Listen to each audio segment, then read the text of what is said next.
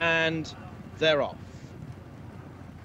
Odishar, one of the first to get going with Tarbea Al Naif through the centre. Risky Fowl's green colours is prominent, and extreme right yellow jacket from the inside.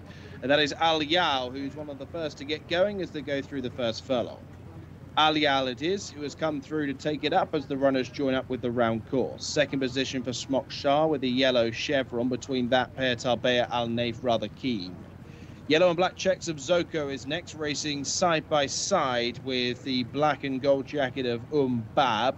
Away to the left, we have the white headgear of Sedik, side by side with Rad Al Sengal, plotting a wide course with Benghazi Al Naif. Back towards the Yinner, we have Asiwan, and then comes Prince Amar. The three towards the rear of the field. Moshitar has been relegated to be last but two.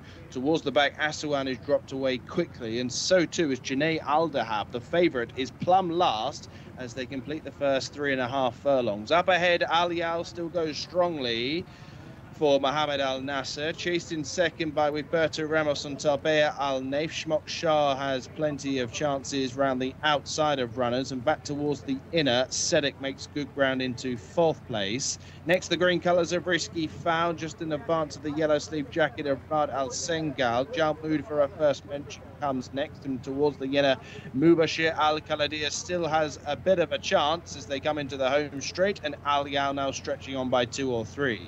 Tarbea Al Naif in second place. Up down the centre then comes Prince Amar, who's finding full flight here. Sedik continues at the 1 pace. Yellow sleeves down the outside of Rad Al Sengar might have a late say as racing into the closing stages. Al Yao towards the near side. We have Prince Amar, who's trying to get on terms. Al Yao digging in for the fight and has prevailed. To Prince Amar in second place. Tarbea Al Naif home for third.